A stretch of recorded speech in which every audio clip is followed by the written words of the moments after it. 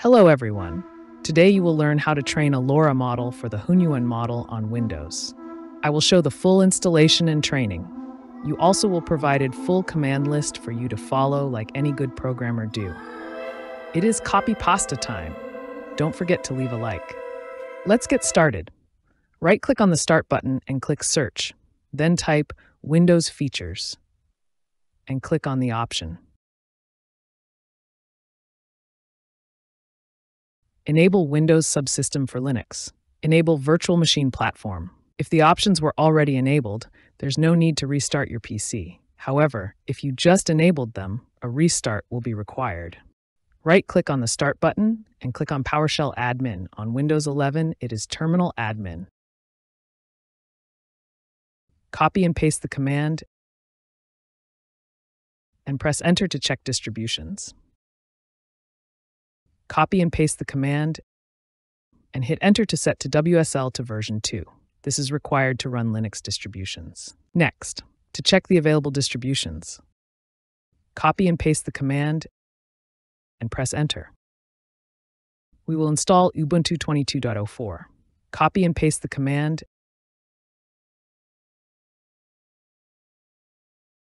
and hit Enter to install. This might take a while.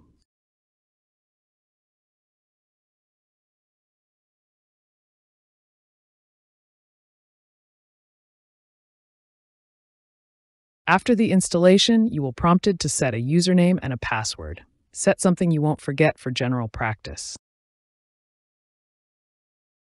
To start Ubuntu, click on the Start menu button, click on the Ubuntu button. Basic Linux install setting up. Copy the next command and paste and press Enter. Enter your password and hit Enter.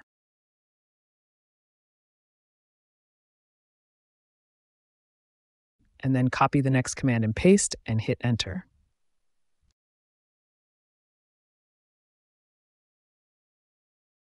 Great. Now we are ready to install Diffusion-Pipe. For that, navigate to the project page. Scroll down to the part of the Windows installation and click the Miniconda link. Then click the Installing Miniconda link. Click on the Linux tab and click the Copy button and paste to the terminal and hit Enter. Wait for the installation to complete. Press Enter to delete the Miniconda setup file to keep things clean. Copy the next command and paste and hit Enter to activate Miniconda. Copy the command and paste to initialize and hit Enter. Miniconda Virtual Environment Setup. To create virtual environment Diffusion-Pipe installation, copy the command, paste, and hit Enter.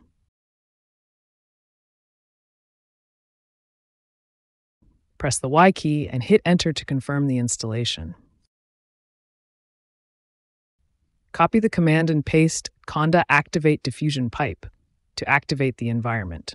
Everything is going to be installed in this environment. Before every training, you have to run this command. Next is Python environment setup for Diffusion-Pipe. Copy and paste the command and hit Enter.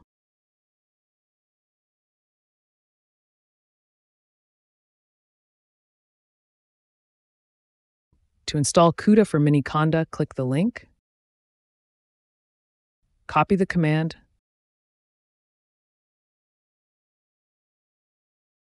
and paste it and hit Enter.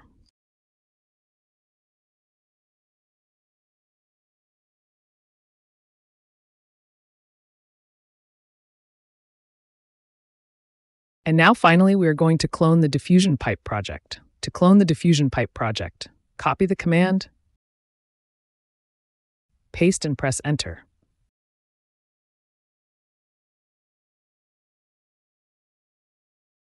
Type cd Diffusion-Pipe and press Enter. To install the specific requirements for the Diffusion-Pipe project, copy the command, paste and hit Enter.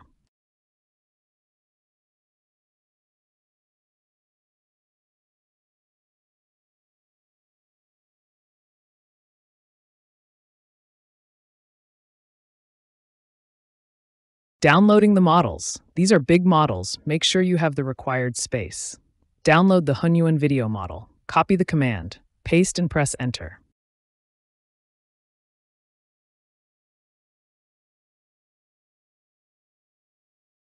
Download the VAE model. Copy the command. Paste and hit enter.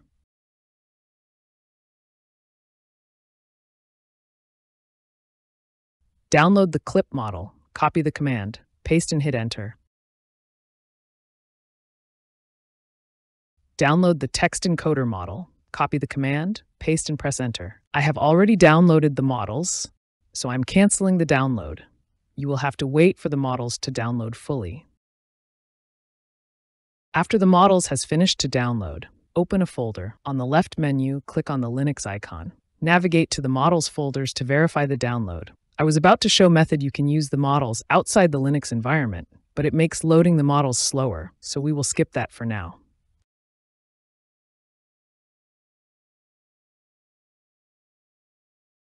For datasets and our trained models, we will create a data folder. Inside of the data folder, create an input folder. Inside the input folder, put your dataset. Disclaimer: this LoRA training is demonstrated on a real person only for the likeness judgment and to show the endless possibilities. This video do not encourage training on a real people for the purpose of distribution. You have all the technology in the world to create your own people. End of message. Datasets for training Hunyuan video can contain videos and images together with or without captioning. Use captioning for more flexibility and control.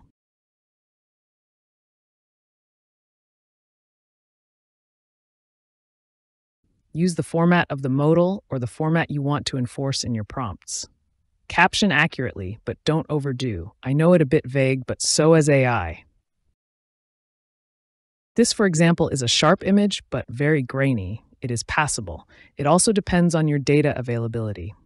Try to balance the dataset with locations, face expressions, lighting, and different camera angles, but don't overdo it. Give priority to portraits for likeness. Don't use weird expressions or weird camera angles. If you prepared good quality dataset, you are up for success. Datasets depends on your needs and requirements. Let's do some last configurations and start the training. In the example folder, you will find the config files for the training. First time you open these files, they will look like this. They are not that complicated, just a bit cluttered with other model training and some parameters we don't need for this training. I have prepared cleaner files for this training that fit for the folder structure we created. Back up the original files if you like. Download the prepared config files and copy to the same folder.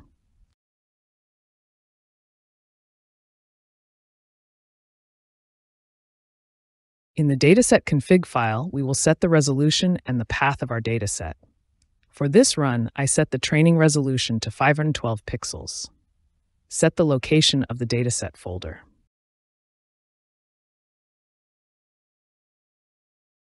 In the Hunyuan training config file, set the output folder. The output folder will be created automatically. Set the epochs amount. This is how many times the model will train on the data. You can set higher number for higher model selection range at the price of disk space. For this training, I have set it to 100 epochs. Set the save every number of epochs to specify how often to save a LoRA file. For small datasets, use higher number, and for larger datasets, use lower number, to avoid too many LoRA files with minor changes. Next is setting the model's path. If you follow this far, no need to edit the paths. LoRA rank. For this training, I set the rank to 32. That means faster training, less details. You can try 64 for different results. The learning rate. I am not changing the learning rate this time.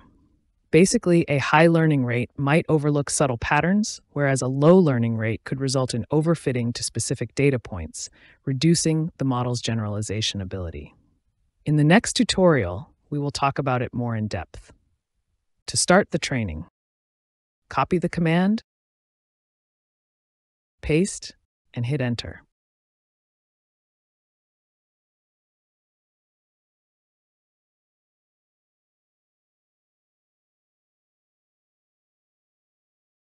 Here you can see the models has been loaded successfully. At this step, the image latents are being cached, which might take a while for larger datasets. The good news is that once it's done, this caching step will be skipped the next time you train with the same dataset.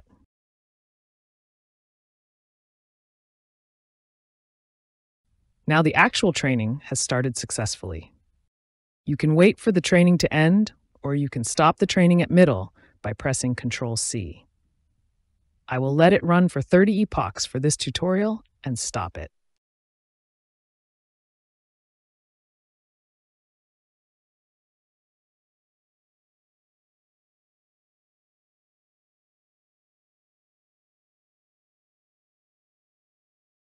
After the training is done, time to test the LoRA.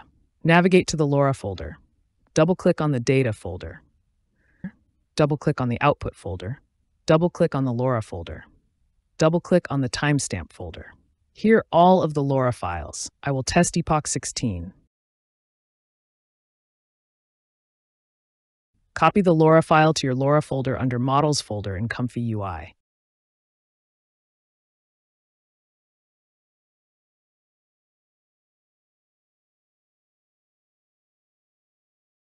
Rename the file to a more fitting name. Open Comfy UI. Load the LoRA. Enter a prompt. Here's some outputs I have already generated.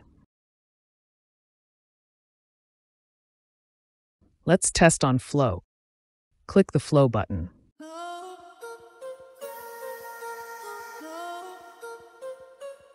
Click the Hunyuan flow.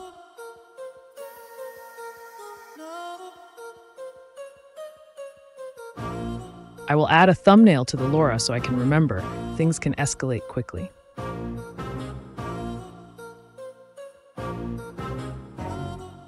Click Generate to step to another dimension.